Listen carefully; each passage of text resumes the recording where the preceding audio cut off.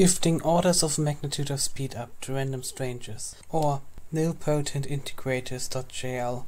My name is Johan-Tobias and I'm going to show you by example how little domain knowledge can speed up other people's code in Julia.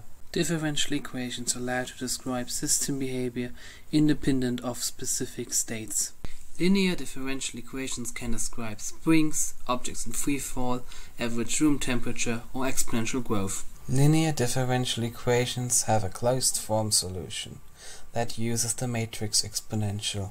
This matrix exponential is defined via power series, an infinite weighted sum of powers of the matrix A.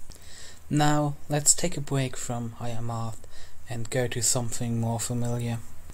The name of the rate of change of position is called velocity, or in other words, velocity is the derivative of position, and similarly, acceleration is the derivative of velocity.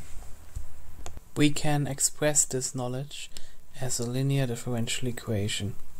If we put the resulting matrix into the matrix exponential, we observe something really interesting. After sufficient terms of the series, we observe that the powers of the matrix become zero. This means that all terms after that become irrelevant for the calculation and can be ignored. This also gives rise to the formula of a parabola. The shape a football traces in air.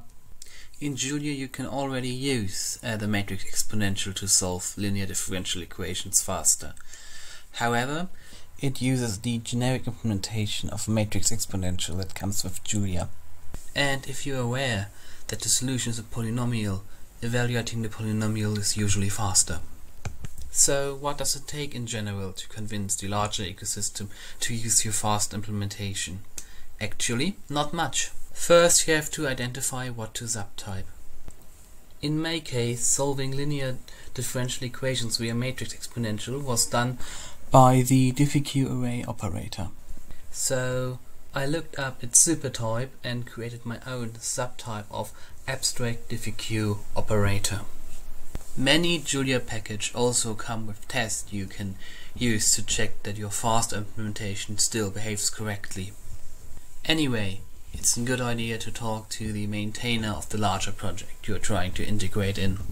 Then I had to convince Julia that my operator behaves roughly like an array.